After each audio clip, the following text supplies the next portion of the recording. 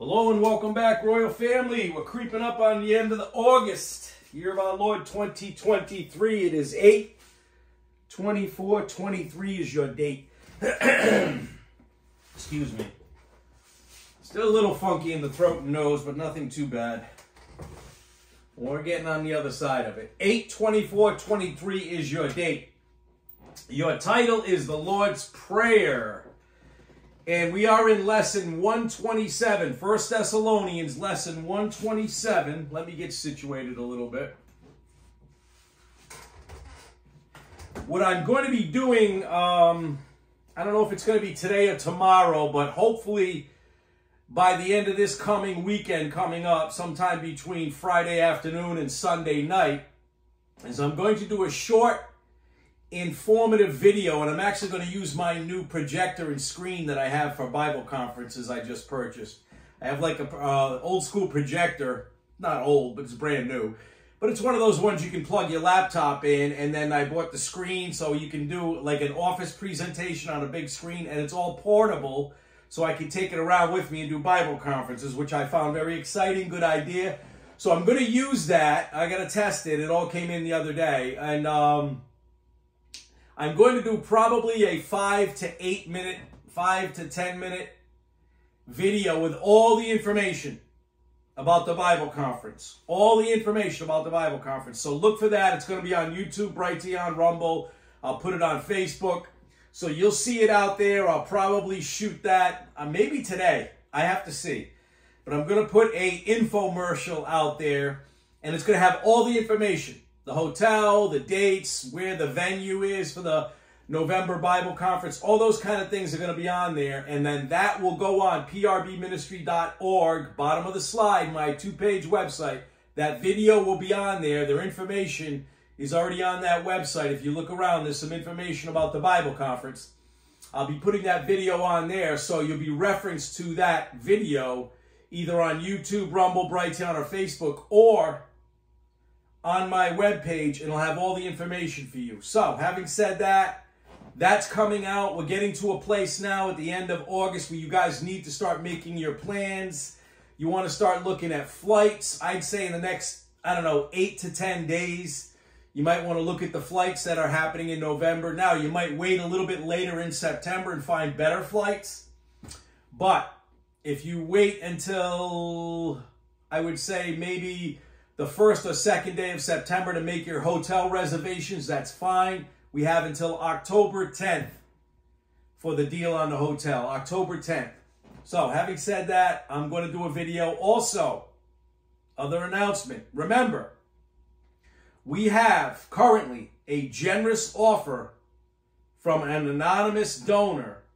Generous offer of a plane tickets and hotel fees. 3 nights, 3 days at the hotel, and the plane tickets, everything covered, given to a couple or a small family, meaning no more than 2 kids, 2 adults, obviously, who would like to go to the November Bible Conference but is in a financial pinch. If you're in a financial pinch, and I'll give it to a single person as well, if there's not a couple out there with kids that want to travel, they take priority. I'm going to vet the person because this is going to be a gift of probably, $1,000 or more to make sure you're covered. So if you would like to go to the November Bible Conference and you're in a financial pinch, contact me in the next couple of weeks and let me know, and I will vet what you tell me, make sure I find out who you are, where you're from, and I'll make sure you get that money for the plane ticket and also for the hotel be covered. 3 nights, 3 days at the hotel, and your plane tickets.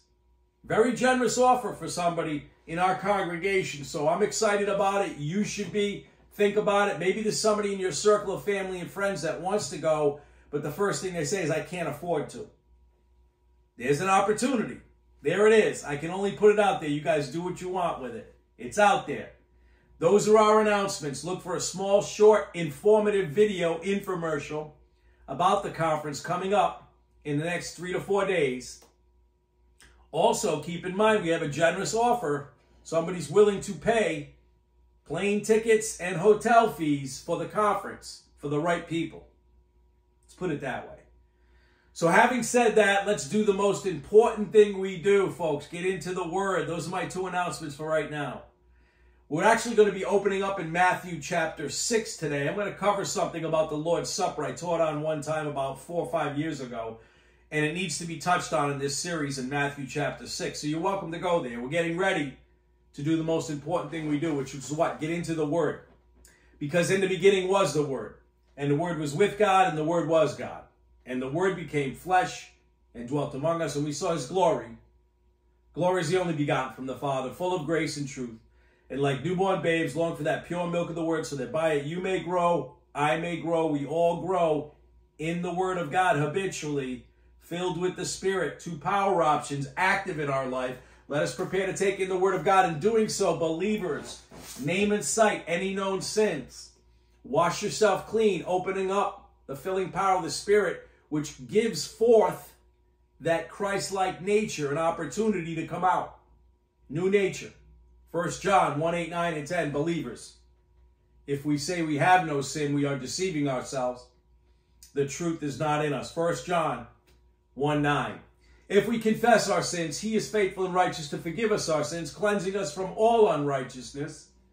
Excuse me. 1 John 1, 10 says, if we say we have not sinned, we make Him a liar. His word is not in us. Take a moment of silent prayer.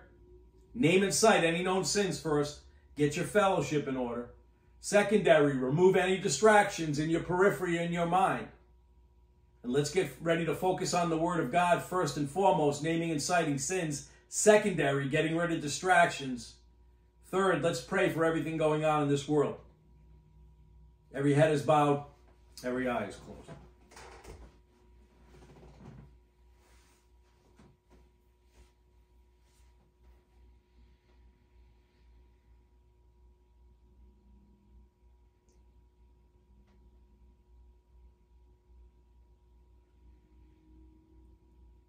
And dear Heavenly Father, we thank You for this time we have to come and study Your Word. And Father, we're lifting up this lost and dying world in prayer. We're lifting up the Bible conference in prayer. And Father, I want to lift up those generous believers that made this offer. You know who they are. They remain anonymous. Father, we have several believers like that follow this congregation, lift this ministry up. Without them, we may be lost. So Father, we want to lift them up in prayer. They're living in their new nature more than their old nature. They're walking in their spiritual priesthood. They're walking in their ambassadorship. They are soldiers willing to go knee deep in combat, spiritual combat. And Father, we want to lift them up, give them our prayers and our love. And Father, we're also lifting up the Bible conference in November, that You keep Your hand on that. And there's plenty of things going on in this world we need to pray for. Father, we've kept people in prayer recently in the last couple of weeks. And again, we're lifting the same people up again in prayer. We know everyone is struggling with their own issues right now. Medical issues, personal issues, financial issues. And we know the devil's world is attempting to build the tribulation period all around us right now.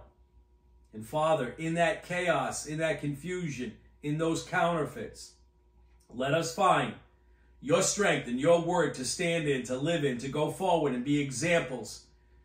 Be the shining light on the hill for others. Whether it's unbelievers bringing them to the gospel or lost believers bringing them to the truth. Let us move forward in our calling. Father, we're praying for all these things through Your Son's precious name, our Lord and Savior, Jesus Christ. Amen. Let's jump into it. Matthew chapter 6 is where we're going to pick it up today. We are in a short series on prayer. I've covered this subject a few times in the last probably 4 years, but it's very important to cover, especially where we were at in 1 Thessalonians chapter 5. Now, contrary to some denominational dogma, the prayer in Matthew chapter 6 is not the Lord's Prayer, really, but a template for prayer. A lot of people don't understand that. They're not taught the right way because of certain denominational dogma, as I always say, Satan's counterfeit of religious systems. So it is a template for prayer, church-age believer, Matthew chapter 6.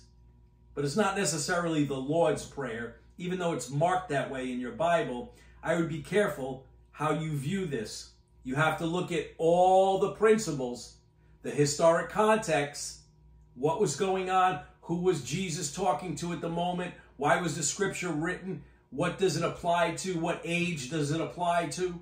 Historical context, historical terms, important. The language is important as well, some of the original language, and also the categories, categorical doctrines. Scripture aligning with scripture. So, just as man-made religion always does, they have twisted and counterfeited what was originally taught. Big problem. The prayer Jesus used in John chapter 17, we'll not look at that today. Maybe next lesson if God leads me there, God the Holy Spirit. But the prayer used in John chapter 17 is best suited for the term the Lord's Prayer. John 17. I've taught on the doctrine of prayer several times since starting this online ministry because it's so valuable, and God the Holy Spirit brings forth the doctrine of prayer occasionally. Also, it is a doctrine that at least once a year, I would say, maybe more than that, but at least once a year, you should go over and remind ourselves of these things. Doctrine of prayer. This will probably be only a 3-part series, maybe 4, where God the Holy Spirit leads us. We're in part 2 right now. Yet I think the repetition for most of us will be very enlightening, not just new believers, all of us. Some of you are going to say, well, I think you taught this before 3 or 4 years ago, or I remember a portion of the doctrine of prayer you touched on 9 months ago, whatever. I think it's going to be enlightening, and there's going to be some things, as is always the case, you go over and go, oh, I didn't realize that. Oh, so wise, spiritually mature believer. What you will see in Matthew chapter 6 is a lesson and a basic template for church age prayer. It's a lesson Jesus is getting into and a template for church age prayer. And the lesson he was talking about was all the religious nonsense the scribes, Pharisees, and Sadducees had laid out for the Jewish people. And Jesus is pulling them away from that. Really, that was going on in chapter 5 into chapter 6. He was calling out all the religious nonsense, man-made religion. Matthew 6:6. But as for you, my apostles, my disciples, my serious students, when you pray, go into your inner room, close your door, pray to your Father who is in secret, and your Father who sees what is done in secret will reward you. Now, this may seem very basic for you, but if you rewind the history tape back about 2,000 years, and you're dealing with a group of Jewish believers and the temple and the rituals the Pharisees and the Sanhedrin had embarked upon for many years, this is pretty radical. This is pretty radical. So for those people that say, well, Jesus didn't change that much before the cross, he didn't really change and turn away from a lot of Judaism, I'd say you don't know your Bible. But as for you, when you pray, he says, from now on, he's telling them, here's what you're going to do. Go into your inner room, at home, by yourself, concentration. Close your door, pray to your Father who's in secret. Your Father who sees what is done in secret will reward you. Stop going to anybody else and praying and getting involved in religious nonsense. Other than prayer over food and group prayer for healing and certain blessings, your prayer life is extremely intimate between you and God. That's what he's saying. You're pivoting, gentlemen, apostles at this time, Jewish men. You're pivoting away from some of the traditions you even learned through the Sanhedrin.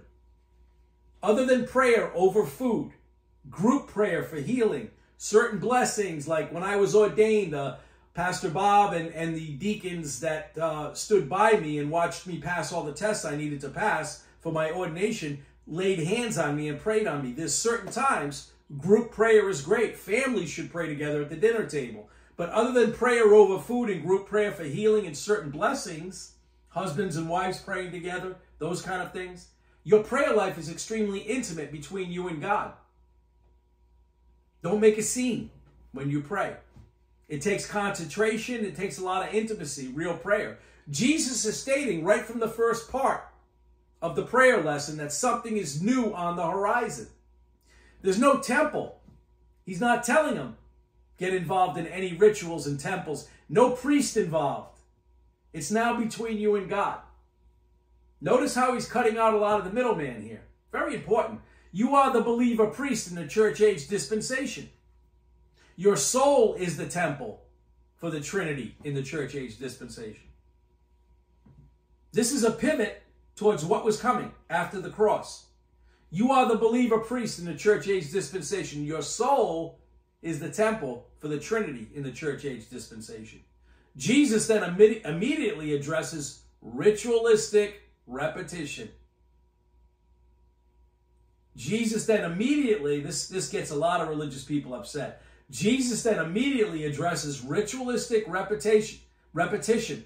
This is Jesus, not Pastor Rick. He actually states in the original context, do not do, do not do, or do not use meaningless repetition. Boy, I could go into some church denominations and spiritual gurus and pulpits that use a lot of meaningless repetition. Matthew 6:7. And when you are praying, do not use thoughtless repetition, really meaningless repetition it means as well, stuttering and stammering. It's actually batalogeo, as the Gentiles do, for they think that they will be heard because of their many words. You know, your prayer sometimes, if your focus is right, you're filled with the Spirit, and your prayer aligns with the plan of God, a 2-minute prayer like that is better than a 20-minute prayer when your fellowship is in question and you're praying for things outside the plan of God and you're trying to impress God or someone else. Nothing wrong with a 2-minute prayer, very focused in the new nature, aligning in God's will. Not the many words and rituals. Stuttering and stammering, repetitive words. Stuttering and stammering, repetitive words. That's one of the definitions for batalogeo. God is not impressed with a set of words or terms repeated that simply resemble religious rituals. God is not impressed with a set of words or terms repeated that simply resemble religious rituals. As often I tell people, and you'll see it in this study, I'll highlight it again. My personal studies, I can back some of this up with Scripture, so I believe it's from the Word of God, is that when you're really focused and praying the right way, you need to go to God several times about your request about something and kind of let it go and give it over to God, and then maybe circle back down around later on. Don't every day, 10 days in a row, for 20 minutes at a time, repetitively say the same thing over and over again because you want something. Give it over to God and trust with faith. Repetition's good, but you have to be careful in this realm. Batalogeo really means useless words. Terms or phrases repeated that make little or no sense over and over again. It was sometimes used as a term for a person with a speech impediment, such as stuttering. Not to make fun of them, it was just a term. It was a term for somebody that may stutter or stammer on their words. By the way, never forget, many historians believe Moses had a speech impediment and God used him in a mighty fashion. So don't let a slight disability stop you from going forward in the plan of God. Many historians believe Moses had a speech impediment such as stuttering or stammering on his words, and God used him in a mighty fashion. But I'm telling you, that's one of the definitions. Many believers do not even recognize the works program within repetitive prayer. Everything has balance, doesn't it, in life? I tell you that all the time, especially in the plan of God, there's always balance. Many believers, listen to me carefully, do not even recognize the works program within repetitive prayer. Because what you're saying after a period of time is, I don't trust God is hearing me or listening to me, so I'm going to force it through my flesh because I'll make him favor me. It can become like a works program of speaking the same phrases over and over again, thinking you have some special inner strength to summon God to your wishes. Be careful of it, is all I'm telling you. Yes, repetition in prayer matters. I'll show you that. I'm just telling you there's a fine line and there is a balance. Matthew 6:8. So do not be like them. Why is he saying Gentiles? He's really referencing unbelievers, but Gentiles. There's a lot of rituals and worships going on back then of false gods. And they would stand and do repetition. So do not be like them, for your Father knows what you need before you ask him. One of the best reasons you need to be in Bible study habitually is because what? The Father, God the Father, knows what you need before you ask him. So why should I be in Bible study? Because you're going to get your answers. God gives us answers before our questions. God gives us solutions before the problem makes us stumble. Excuse me. Jesus is moving the apostles away from the rituals of religion. Jesus is moving the apostles away from the rituals of religion. Remember, Jesus' ministry, his earthly ministry, those last 3 years, 3.5 years, some argue, before that cross, that 3 years before the cross, was a pivotal transition point. And that's what a lot of this is. Jesus is moving the apostles away from rituals of religion. God knows what we need from eternity past. He knows the problem and the solution. But you have to be available. Any repetition in prayer is designed to show your faith and communication with God is starting to grow. That's really what repetition shows. It's not that God doesn't know. A lot of people ask that. It shows that your faith, which I'm telling you, there is a balance. Your faith is great in repetitive prayer, but it loses its greatness in repetitive prayer because you're saying you lack faith when you don't finally hand it over to God and trust him. And think you need to keep screaming at the same thing for 3 months in a row. God, give me this. God, give me that. God, I need this. God, I need that. Be careful. So you're showing faith and spiritual growth in the repetition, but be careful how far you go. It is not a call to continually plead with God because you think he is ignoring you. Now you're lacking faith. It is not a call to continually plead with God because you think he is ignoring you. So let us read through this. We're going to read right through here, the Lord's Prayer as it's written in your Bible. And then I'm going to quickly tear it apart and highlight some important factors. So, get your pens and paper ready because I know there's some people in denominations in your family and friends that are going to argue these points. I'm giving you all the information I can give you. Matthew 6:7. Let me grab a drink. Matthew 6:7. Pray then, after he gave those other instructions in the last couple scriptures, look at verse 7. Pray then in this way. Our Father, who is in heaven, hallowed be your name. Matthew 6:10. Excuse me, Matthew 6, is that 8 or 10? I think I might have the wrong scripture. Your kingdom come, your will be done on earth as it is in heaven. Give us this day our daily bread and forgive us our debts as we also have forgiven our debtors. Matthew 6:13. And do not lead us into temptation, but deliver us from evil. Now, that's the Lord's Prayer as we've known it growing up, especially with certain denominational things. And most Christians would say, yes, that's the Lord's Prayer. But then Jesus makes a strong point in closing. Verse 14, for if you forgive other people for their offenses, your heavenly Father will also forgive you. Matthew 6:15. But if you do not forgive other people, then your Father will not forgive your offenses. Which I mentioned last lesson is a reason for many Christian prayers to fall short of the divine throne room of heaven. They haven't really forgiven people. Therefore, God will oftentimes withhold forgiveness from you because of your bitterness. Be careful of it. It's a warning. Now, let's look at it. Matthew 6:9. I think I put a couple wrong numbers there on the scriptures in my notes. Matthew 6:9. Pray in this way, he says. Pray in this manner, he means. This is a present active imperative. Many of you understand the Greek now. You've been with me for a little while. Maybe you've been under somebody else that understands these things.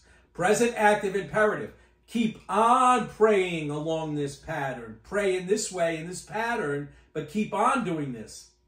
Doesn't mean to use these exact words. He's talking about a template, a pattern. Does not mean to use these exact words. It means to use this pattern habitually. This is a model to follow without imitating the words exactly each time. This is a model to follow without imitating the words exactly each time. That's what Jesus is saying. If you really tear this apart, who he's talking to, the lesson he's giving, and some of the original context, what he's saying is, follow this manner, follow this template. This is laid out for you. He doesn't say repeat these exact words. That's not what he's saying. This is a model to follow without imitating the exact words each and every time. But, as is always the case, man takes something that God gives us and with Satan's help twists and distorts it. Then you have a counterfeit. Our Father, it says. All prayer is addressed to who? The Father, God the Father. Matthew 6:9. In the name of the Son. John 14:13-14 highlights this. In the power of what? God the Holy Spirit. Ephesians 6:18. The power source, our power source right now in the temporal is God the Holy Spirit's ministry. But we have to go to the Father, God the Father. You'll notice when I open up in prayer, I always say Heavenly Father. I show my respect, Divine Father, Heavenly Father. I go to the Father and I end it in the name of Jesus Christ. And I recognize the power of the Holy Spirit is at work now. So Matthew 6:9, the Father first. In the name of the Son, John 14:13. Now, people ask, should I do it at the beginning or the end? Make sure you at least do it at the end, but throughout the prayer you have, you can always say, Dear Father, dear Heavenly Father, in the name of Jesus, I come to you. And you speak and you are grateful and you have your repetitive prayer, as long as it's done the right way. And then end it again in the name of Jesus Christ, in the works and name of Jesus Christ, in the merits of Jesus Christ. And you know the power of the Holy Spirit, Ephesians 6:18, is active. Immediately, we address God the Father first in prayer. Very important. Right thing done in the right way. We note in verse 9, it's the present active imperative. Imperative is always very important. It's a command in the Greek, meaning keep on. Keep on praying along this pattern. Jesus is saying this is how it's done now. It should be done this way going forward. Present tense, always. Imperative is a command. It's very strong. Keep on praying along this pattern. This is a command, not from Pastor Rick, from the Lord and Savior, Jesus Christ. And by a pattern, I mean in the same manner, not a chant of the same prayer and same words over and over again.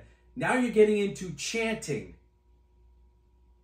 There's a lot of people that like to finger the beads and chant different things over and over again. Make sure you do the right thing in the right way. This is a command from the Lord and Savior, Jesus Christ. By a pattern, I mean in the same manner, not a chant of the same prayer over and over again. Now, the pattern of prayer in Matthew 6:7, actually through verse 13, hopefully I got those scriptures right. Sometimes I'm putting the notes together and I'll put one number wrong in my scriptures and I'll get the next couple ones, mess me all up. But the pattern of prayer in Matthew 6:7 through 13 covers aspects of proper protocol in prayer. Right thing done in the right way. Proper protocol in prayer. There's recognition of the plan of God the Father for our life in the prayer. Praying for daily strength or supplies in a grateful manner. That's another aspect of your prayer. God always supplies our logistical needs, but we are to pray for things. We are to pray for things and pray in a grateful manner. Seeking forgiveness of our own sins and failures is very important. In fact, you need to start the prayer off with that. While what? Releasing bitterness and unforgiving spirit toward others. Now listen, I can tell you from my own life experience and even speaking with other Christians and the man who ordained me, Pastor Bob, sometimes in prayer, when you're really struggling with somebody who's attacked you, somebody who's made an enemy in your life, become an enemy, you can take that prayer and say, Father, in the name of Jesus Christ, forgive me of my bitterness toward this person. I'm struggling with the unforgiveness. They've hurt me. And you can talk to God as your Father like that if you do the protocol the right way and say, give me the strength to be able to separate from them a long distance and let me go forward in your plan and figure out, Father, give me the strength how to love them from a distance first, which is always the best thing when you have an enemy. Learn to love them from a distance at first. Over time, you'll find out that if the enemy is willing, you can come together down the road and have at least a normal conversation. But it's okay to pray in that vein, asking for that strength, if you do it the right way. So seeking forgiveness of our own sins and failures have to be in your prayer, but you have to release bitterness and unforgiving spirit toward others. Otherwise, your prayer life is dead in the water, as they say. There was an important theme going on in chapter 5 into chapter 6 of Matthew. So Matthew chapter 5 and 6 flow right together. There's great lessons in there, and this all connects, so you can't cherry pick a few things and forget what he was teaching about, the legalism of the scribes, Pharisees, and Sadducees' religion. So there was an important theme, historical context, going in chapter 5 into chapter 6 of Matthew that points to religion and legalism. Can't ignore that aspect. Jesus highlights pseudo-righteousness in these chapters and religion of the day concerning public prayer. If you were to read chapter 5, especially the end of chapter 5, into the beginning of chapter 6 that we're in right now with the Lord's Prayer, you would see what he's talking about with pseudo-righteousness and the religion of the day concerning public prayer. He rebukes the Pharisees to illustrate how the religious standards of the day have failed. This has been a theme of the Lord's lesson from the start of the sermon in chapter 5, because he's trying to pivot them away from religion. So this has been a theme. You can't ignore chapter 5 is what I'm telling you when you study what I'm teaching you today. This has been a theme of the Lord's lesson from the start of the sermon in chapter 5, pulling them away and drawing them away from man-made religion, self-righteousness, the religion of the day, coming from the scribes, Sadducees, and Pharisees. You grab a drink. You know that most of that problem in my chest broke a couple of days back. But then all of a sudden, every once in a while, you go to speak and you get some kind of nasty in your throat. You know what I'm talking about. But I can go now and not have a coughing fit, which is good. And I really didn't get involved in medicine. I try to promote all the God-given things, God-given immunity, vitamin C, zinc, vitamin D, rest, all those things, folks. So that's what took care of it. The Lord and Savior Jesus Christ presents the model prayer for the disciples, and the reason he gives this is to demonstrate the failure of human good added into the Word of God. Let me say that again. The Lord and Savior Jesus Christ presents the model prayer for the disciples, and the reason he gives this is to demonstrate the failure of human good added into the Word of God. He's actually highlighting Satan's trump card, religion. This model of prayer must be understood concerning its context. This model of prayer must be understood concerning its context. So, that's why I highlight chapter 5 into chapter 6 and what the lesson is. Again, what's the historical context of going on in that moment of time? Who's being spoken to? What's the lesson focused on? The first lesson of the model prayer is brief but direct in accuracy. It is a model prayer for the crash course prior to the church age, which, remember, the cross of Jesus Christ split history. The first lesson of the model prayer is brief but direct in accuracy. It is a model prayer for the crash course prior to the church age. Dispensational knowledge, and I'm smiling when I'm saying this because somebody went out of their way on Facebook to mention something recently, and I put a comment up, and then a great wise man came on there to make comments against me. But it was my personal Facebook page. It's okay. The first lesson of the model prayer is brief but direct in accuracy. It is a model prayer for the crash course prior to the church age. Listen to me carefully. Dispensational knowledge is beginning to open up. He's pivoting them. Remember that the Sermon on the Mount was a way of life for the disciples during the next 3 years. It was a foundational period. It was a transitional period. And like I said, the reason I'm smiling is because there was a question somebody asked me to answer because of the people talking about modern day prophets. And I explained, I don't put God in a box, but there's probably no modern day prophets. There's people that can discern. And I tried to explain something about dispensations. And the person immediately came back and said, you don't know what you're talking about. I've studied hermeneutics for years, and I have a degree in engineering, and I do this, and I've studied my Bible since 73. And he went into all these things that he did and said and who he was. Big, big, long to do. And then he brought up all these Old Testament prophecies. And then he brought up one New Testament thing, and I think it was Acts 15 or Acts 5. I forget which one it was off the top of my head. And I said, you're pointing something out that's being quoted from the prophet Amos in relation to the tribulation period, after the tribulation period, the millennial reign. So what you're quoting is really a dispensational issue you're a little confused on. And all they could do was bring, well, this prophet said this in the Old Testament, and prophecy is still available today, and blah, blah, blah.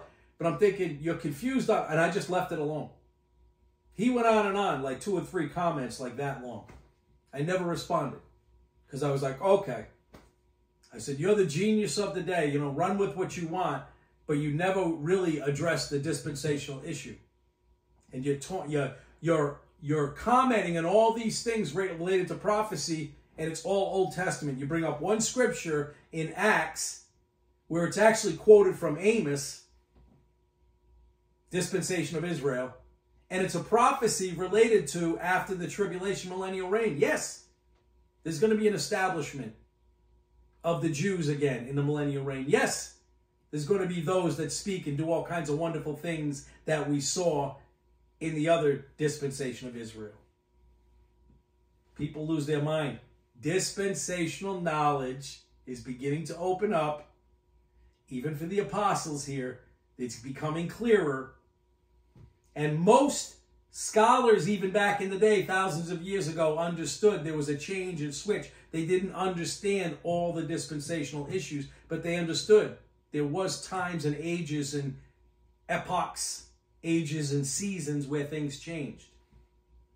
This was a foundational period. This is a legitimate petition for the disciples during the 3 years of our Lord's ministry. During the 3 years of our Lord's ministry, legitimate petition. Part of the prayer, much like a large portion of the Lord and Savior Jesus Christ's lesson so far, was designed to expose the self-righteousness and hypocrisy of the Pharisees, who would not admit to personal sin nor extend grace beyond their circle of family and friends. That was a lot of the issues, chapter 5 into chapter 6 in Matthew.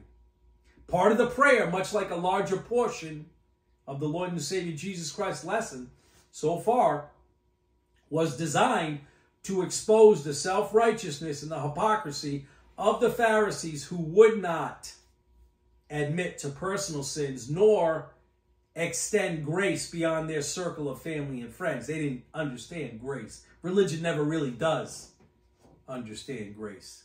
And people that are wrapped up in religion and nonsense and don't understand dispensational knowledge usually don't understand God's grace plan either.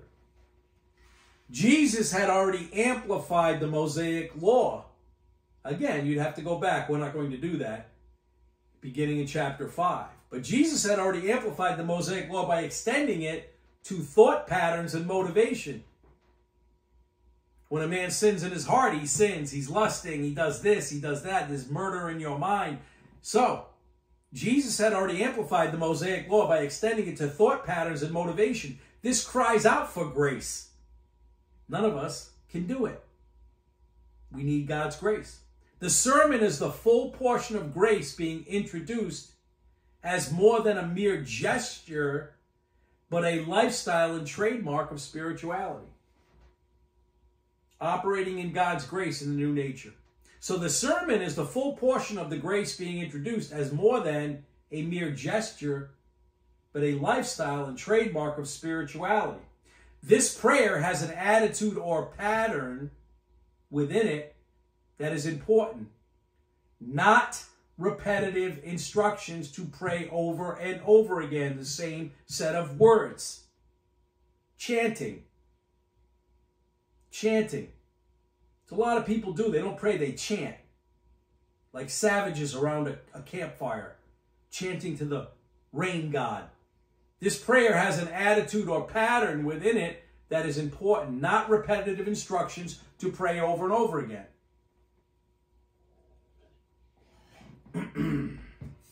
Excuse me. With the introduction of what God's grace resembles, the most subtle forms of legalism are now going to be exposed.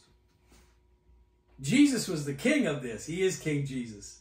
But his transition, the foundational piece and the transition and the way he was pulling his disciples away from legalism and religion, and he was exposing them to grace, what he was doing was showing real subtle forms of legalism. They hated it. They would lose their mind and become more legalistic toward him. It was crazy. With the introduction of what God's grace resembles, the most subtle forms of legalism, they're now being exposed. They couldn't get away from him, exposing them, their legalism. This legalism is opposed to grace. It always is. Self-righteous arrogance, pride, pounding your chest, religious rituals, religious nonsense, always opposed to grace. And this will be emphasized in this first prayer as much as it has been in the first section of the sermon. Again, what am I saying? Historically, when you get into Matthew chapter 6 and we say Lord's Prayer, you better understand everything that's being taught. The legalism is opposed to grace, and this will be emphasized in this first prayer as much as it had been in the first section of the Sermon on the Mount. Christ needed to expose human good, religious nonsense, and legalism. Christ needed to expose human good, religious nonsense, and legalism because that had been the standard for spiritual maturity. You have to do this in the temple. You have to treat the Pharisees this way. You better do this. There's shame and guilt in that. All of this religious nonsense. Christ needed to expose it all because that had been the standard for spiritual maturity. It was never a part of God's plan. It's just what mankind does over time. They take something that God gives us that's pure and right and filled with grace and righteousness, and they twist it and counterfeit it. And they do it usually with satanic elements breathing in their ear, telling them, do this and do that. God will love you for it. And it becomes a works program. I had mentioned in many previous lessons, the law commands, everything in the Bible is fulfilled in what? In the person and work of Jesus Christ. So I had mentioned in previous lessons many times, the law is fulfilled in the Lord Jesus Christ. And now there becomes a focus on grace. I also taught you that there is a shift or change from one dispensation into another. There is transitions. We've covered these. If the Lord didn't wake up these future teachers, which is what he's doing, they would fall into great arrogance due to the power he was about to bestow on them leading up to the completed canon of Scripture. Let's face it. The apostles and certain men and women, whether they were giving a gift of prophecy or tongues or healing, whatever they were given, and it wasn't as many as you think, but there were many, but not as many as you think, he was bestowing on them. You live in something like that. Let's say you can walk up to somebody and press your hand on their head and you heal them from blindness. Pretty powerful. After a couple of days of that, you feel like a little God yourself. So if the Lord didn't wake up these future teachers, they would fall into great arrogance due to the power he would bestow on them, leading up to the completed canon of Scripture, which is all we need. Listen, if we need, think about this for a minute, because this prophecy thing makes me crazy. A lot of people are on that tip because all these platforms and video, YouTube stuff, they're filled with a lot of nonsense and prophets, a lot of false teaching. If we needed prophecy after the completed canon of Scripture, then it says the person and work of Jesus Christ and the completed canon of Scripture and the apostleship of the 12, and I mean with Paul, not Judas, was useless. Because we still need a prophet, a human prophet today. And if we have that prophet, we have to go search him out. And then we have to figure out if he's right or wrong and how we're going to align it all. And God then is the author of confusion. We're given the completed canon of Scripture, which encompasses the person and work of Jesus Christ. But you still want to seek out human prophets and try to vet them and figure out if they're teaching you something good or bad, or you got to wait and see if they taught you something accurate. A lot of confusion, a lot of nonsense. Who's the author of that? If the Lord didn't wake up these future teachers, they would fall into great arrogance due to the power he would bestow on them leading up to the completed canon of Scripture, and they'd be oh so great prophets and healers. There is greater depth in this template of church age prayer protocol than to focus on rituals and of repeating and chanting words. There is greater depth in this template of church age prayer protocol than to focus on rituals or repeating of words. It's incredible how mankind has to put their hand in everything. Has to put their hand in everything. If he doesn't expose legalism, the disciples will abuse the powers that are given to them by catering to their own approbation lust and seeking to impress people with their powers, which you have a lot of that today too. The title, the Lord's Prayer, then, is best suited for John chapter 17. Do your homework. Here's some homework for you. Read all of Matthew chapter 5, all of Matthew chapter 6. Take in what I'm teaching you today, and then read John chapter 17. I'll try to touch on it next lesson. Matthew chapter 6 is a brief but enlightening prayer for a group of new converts. These guys are still new, who would be learning and applying grace principles as a foundation and bridge transition into the church age. You know, the apostles, obviously the work of Jesus Christ, personal work of Jesus Christ, but the apostles are like a bridge we walk over into the church age. So it's pretty important what they wrote, because they wrote what Jesus told them to write. But you still need to go find a prophet in the year of our Lord 2023. The title, the Lord's Prayer, is best suited for John 17, chapter 17. Matthew chapter 6 is a brief but enlightening prayer for a group of new converts who would be learning and applying grace principles as a foundation and bridge into the church age. Their first mission and focus, what was it? Historically, their first mission and focus was going to be to do what?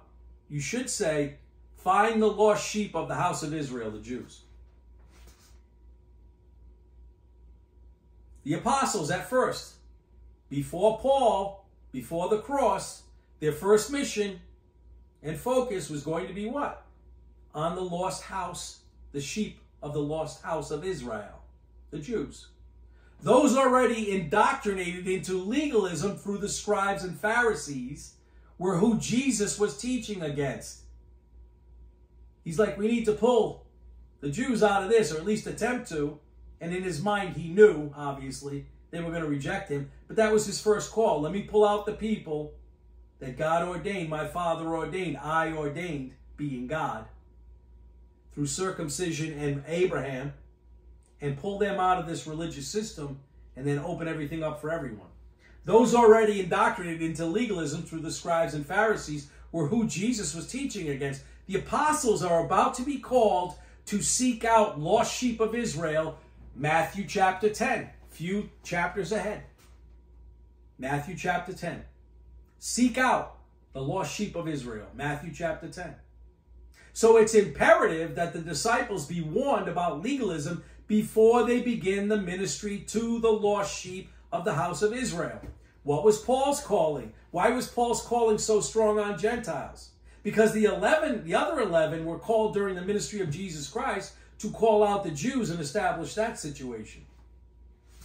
Then they all, before they died, they all realized, okay, we got to go for the Gentiles. But Paul had to call Gentiles. The first 11, lost sheep of Israel.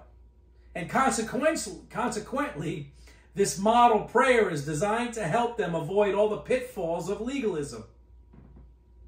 As this prayer begins, it recognizes God the Father.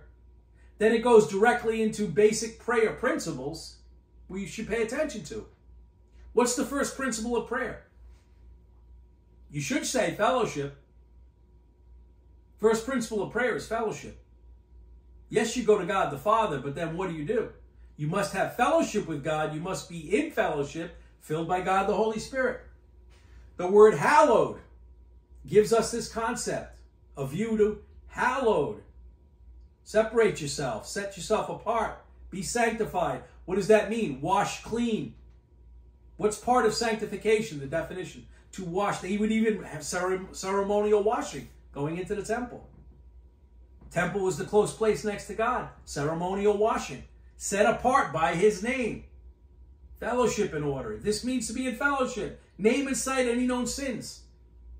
Before prayer or any form of worship, Bible study or divine works. What do? Go back to the Last Supper. What did Jesus do? You guys are going to break bread with me. You want to come have this intimate fellowship with me. Wait a minute.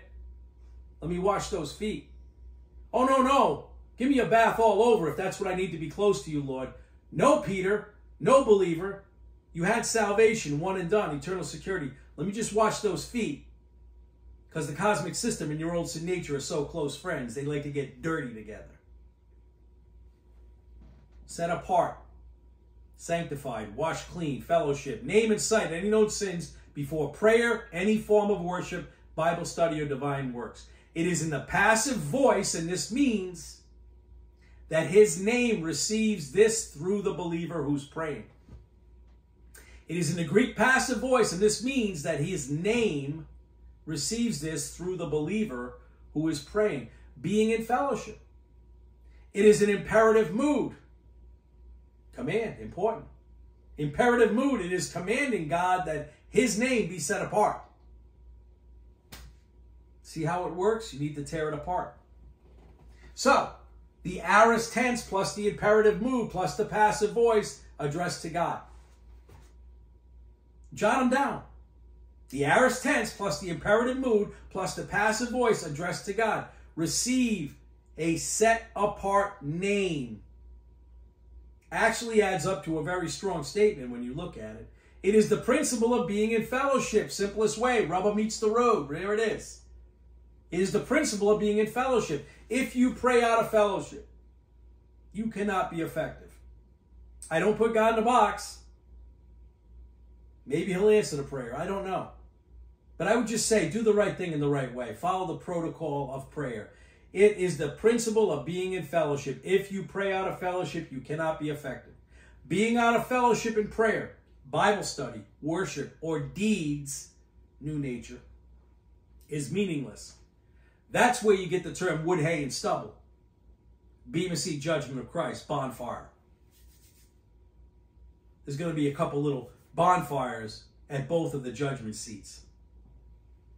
Obviously, the great white throne judgment at the end will be all the righteousness and deeds that unbelievers did that they want to bring in front of the divine courtroom and say, well, I can enter heaven on this. Keep that in mind. Wood, hay, and stubble. Anything outside of the union with Christ will burn up. Anything outside of our union with Christ will burn up. It's useless. That's what I'm telling you. It does nothing for us. Meaningless.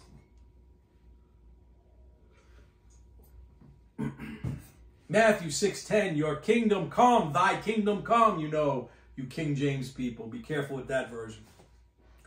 Yes, I know. Some of it's really good. Some of it's a little off. Not crazy, but a little off. Everybody asks me this. I can't harp on this enough. One of the best Bibles, New American Standard. Very close to what we speak today, and it still touches into the original language pretty well. Ryrie Study Bible, Charles Ryrie, Dr. Charles Ryrie. Ryrie Study Bible, New American Standard. Spend the $60 or whatever it is. Best Bible you'll ever own. Matthew 6:10, your kingdom come, your will be done on earth as it is in heaven. We all know that one, right? Amen. Especially people that are raised in a certain denomination. Jesus Christ on earth. The capacity of kingdom was there with the king. King Jesus was with them. This was a look actually into the future. What do you talk about? Future look. What do we talk about? Prophecy. What do we talk about? End times. What is the theological term? Eschatology. Study of the end events, coming events. What's down the road? Prophetically. Eschatology. Your kingdom is a reference to the rule of Jesus Christ on earth. Your kingdom is a reference to the rule of Jesus Christ on earth. Your kingdom come. The Greek goes in the opposite direction. Actually, it's like, come your kingdom. In the original manuscripts, how it's written in the Greek. Come your kingdom is the literal Greek translation. Come your kingdom. So the word come, it indicates the power of the faith rest technique in prayer. It is showing faith rest.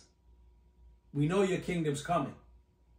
The word come indicates the power of the faith rest technique in prayer, indicating the principle of believing God will work in your life because you have remained positive in his plan and your faith is strong enough to look ahead and say, I have a calm assurance his kingdom will come. Everything he says in the Bible, not some human prophet after the completed canon of Scripture, everything in the completed canon of Scripture in the work of Jesus Christ will come to pass.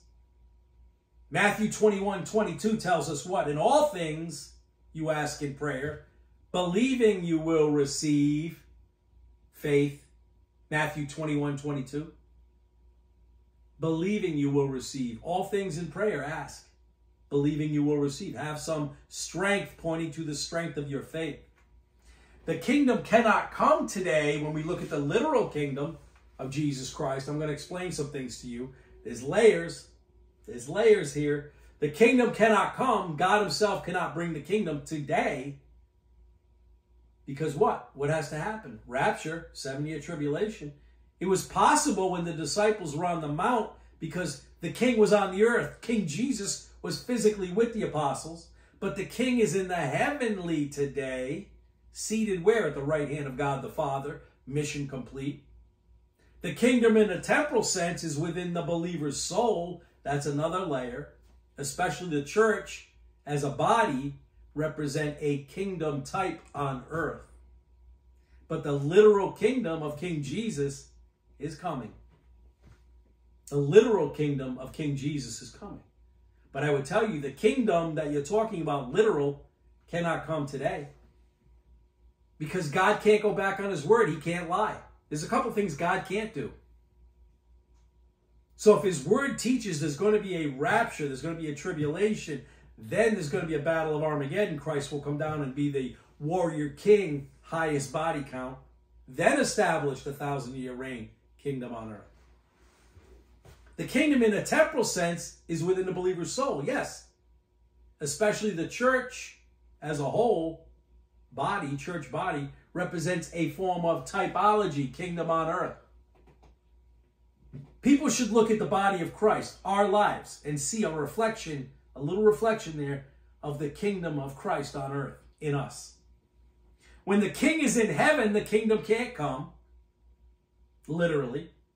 The king is going to stay there until the rapture of the church, when the what? Church body goes up to meet the king, but the king will not meet the church in the air, and he won't be on earth yet until the rapture happens. So when the king is in heaven, the kingdom cannot come. The king is going to stay there until the rapture, when the church will go up to meet the king, and the king will meet the church in the air, and he still won't be on earth, is what I meant to say.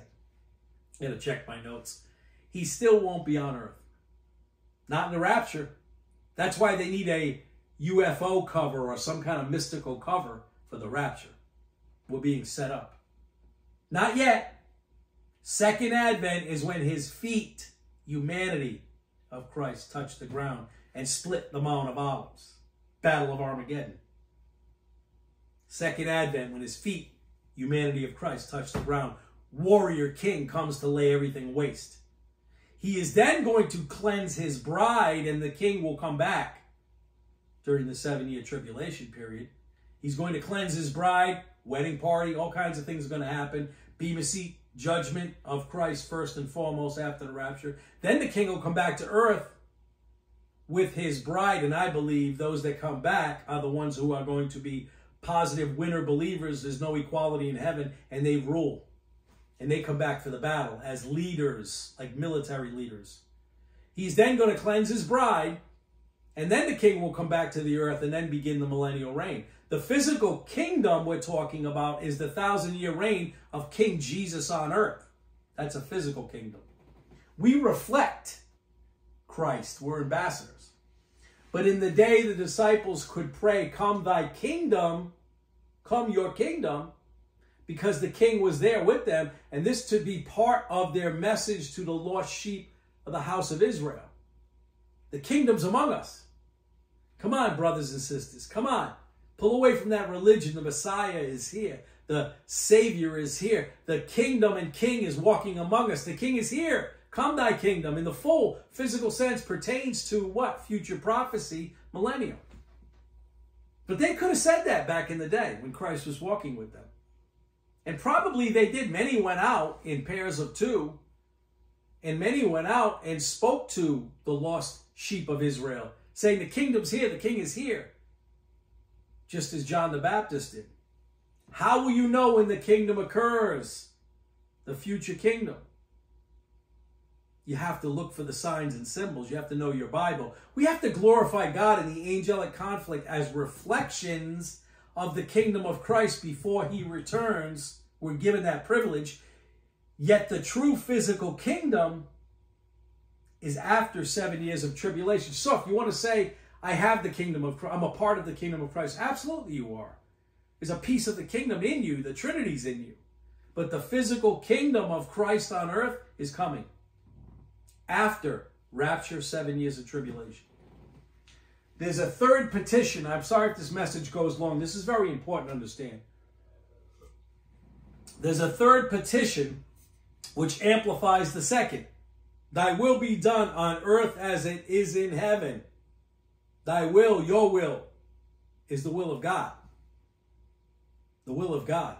God's will at this historic point allows Satan his run. Again, not taught from a lot of denominational dogma.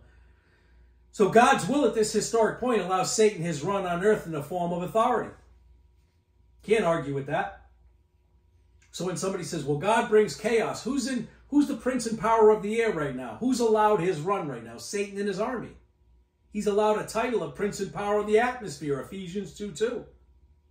Because he knocked mankind, the original man and woman, off the seat of authority in the garden. Yeah, he had a victory in the garden. You know, there's a difference between having a victory in battle, a scrimmage, and winning the whole war. Jesus Christ won the whole war on the cross. Satan has little victories along the way, obviously. But he knocked mankind off the seat of authority in the garden. So God's will at this historic point is that we reflect the kingdom as soldiers, ambassadors, believer, priests.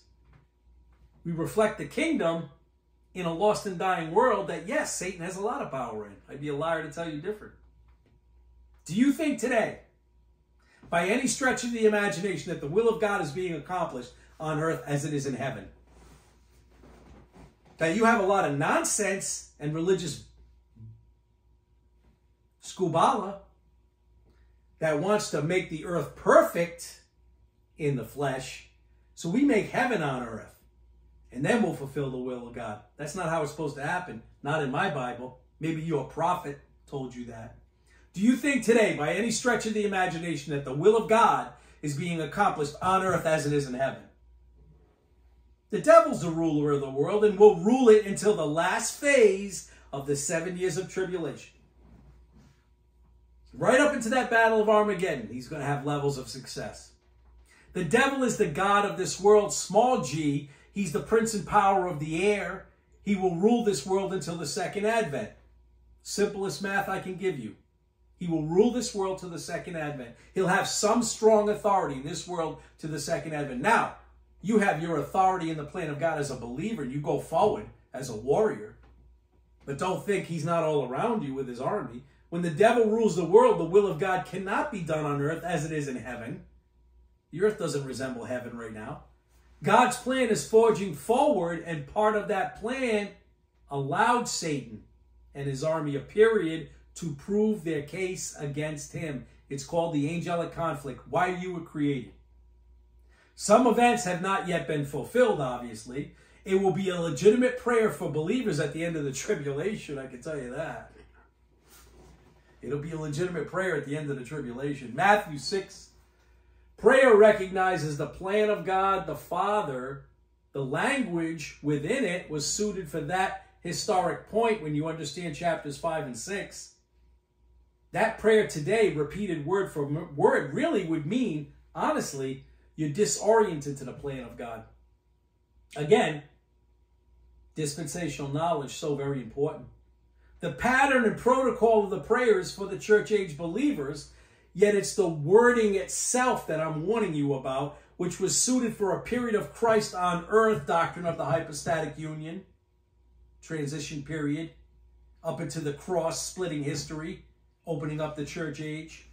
The pattern and protocol of the prayers for the church age believer. Pattern and protocol, not the wording. Yet it's the wording itself which was suited for a period of Christ on earth, doctrine of the hypostatic union. Like I said, I know I'll get some religious people scoffing at me. Oh well. More specifically, for the apostles preparing to call out the lost sheep of Israel. So the outline itself is suitable. Guess you can look at it that way. The template, the outline itself is suitable. It is the wording that does not fit the time that we live in, church age dispensation. Also notice, it's not completed or given over to the Father in the name of the Lord Jesus Christ. Why is that? Because Jesus was with them physically. His ministry on earth was not yet complete. That's why it doesn't end in my name, Jesus. He was with them physically. His ministry on earth was not complete. There's an outline of the recognition of the Father, forgiveness of sin, and a grateful heart in the prayer, all forming a basis for prayer.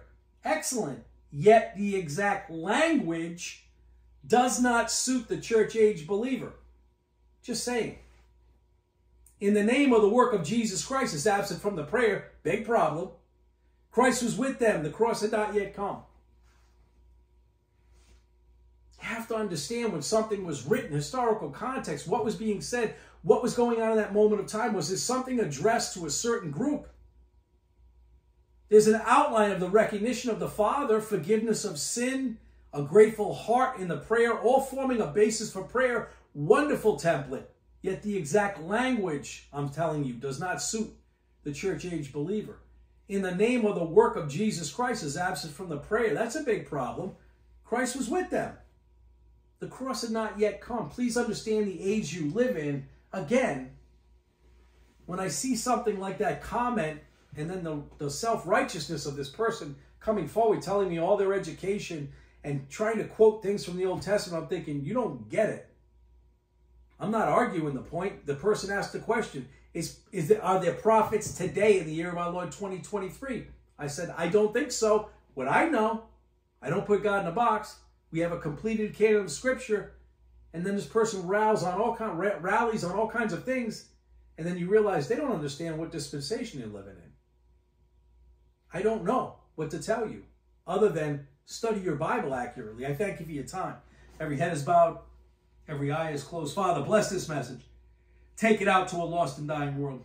Through your Son's precious name, our Lord and Savior, Jesus Christ. Amen.